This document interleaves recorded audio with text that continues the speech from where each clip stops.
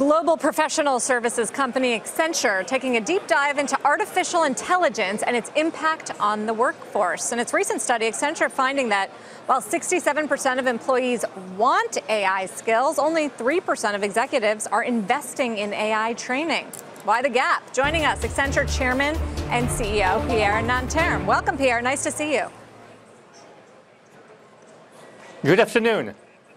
In Paris with a little bit of a delay there. So in general, when we think of AI, is it a long-term threat or opportunity for jobs?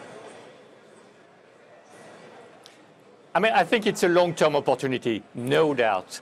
Our thesis at Accenture is that indeed jobs will be impacted by artificial intelligence in a meaningful way. Now, that being said, it's going to take time. It's not going to happen overnight. So it should give the companies and the government the opportunity to reskill the people in a meaningful way. And as you know, at Accenture, we have already reskilled 250,000 of our people over these last 3 years, investing $900 million. Pierre, when we do see the impact from AI, do you think it's going to overwhelm or underwhelm? There's been so much discussion about it. There's some level of expectation already. The wave is about to come. What we've seen is more the impact of the digital technologies on the business to consumer business. Now we're starting a new wave. We're calling at Accenture Industry X.0, or the digital applied to manufacturing. And this is now the big wave where indeed artificial intelligence will play a big role.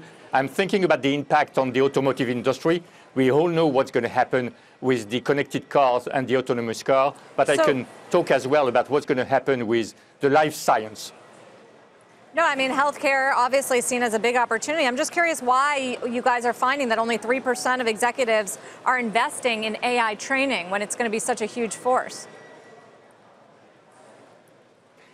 It is very disappointing, to be honest, this result, because what we see on one hand is the young people, the students and the workers, they really want to be trained and to be skilled. They are not afraid by artificial intelligence. I find underwhelming that the executive and maybe the companies are not prepared to invest more in training and reskilling, but I hope this is something that they're going to start very soon, because they have to. Pierre, if you look at the various developed nation economies, which are best prepared for this wave that you say is coming, and which are worst prepared?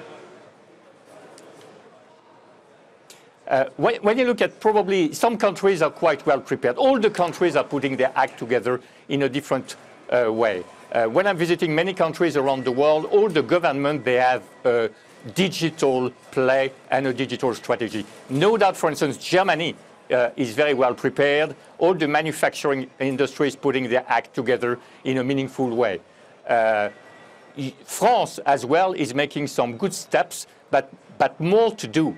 US as well is quite good, but at the size of the US, you need to invest more. Now, it's about really the companies and the government, but really the companies to invest massively in their people.